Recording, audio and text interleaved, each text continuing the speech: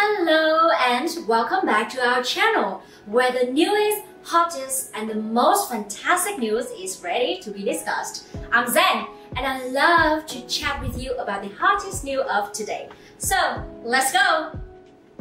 Let's name Park Min-young office goddess after forecasting love and weather. She's all identified with this working environment as a result of 3 consecutive dramas. Park Min-young's image has been compared to that of Park Min-young the previous 2 times. Is there any difference in her new drama's appearance? Thanks to What's Wrong with Secretly Kim, Park Min-young became the fashion icon for office women.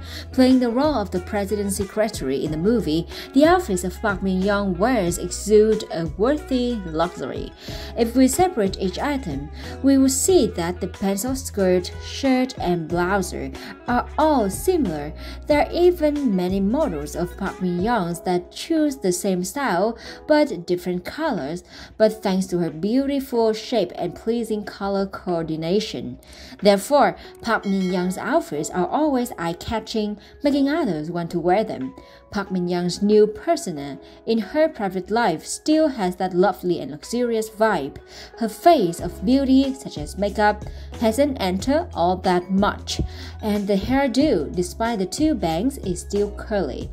The suits in her private life stand out and are more mature, which underlines the difference between the 2 characters. Shoulder pads, waistcoat suit, and flaring irons take up a lot of room in Park Min-young's wardrobe in this film.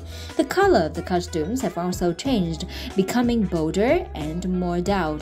Apart from that, many people criticize Park Min-young and believe she is of one color.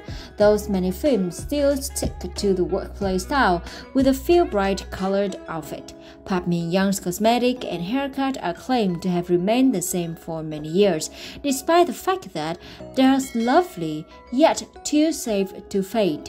Prior to Min-young, Song Hye-kyo, a senior, was also chastised for the same reason, not to mention the fact that many people believe Park Min-young's acting has not improved over the years. But to me, it's indeed her signature. If we need a girl for office life, we immediately think of Park Min-young. That's personal brand, right? Let me know your thoughts by commenting below. Have a nice day. Cheers!